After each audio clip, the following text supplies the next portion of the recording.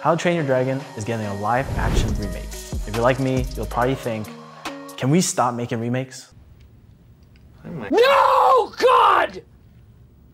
No, God, please, no! No! No!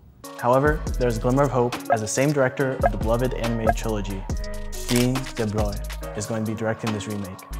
Mason Thames from The Black Phone has been casted as Hiccup, and Nico Parker, who played Joel's daughter in The Last of Us, has been casted as Astrid.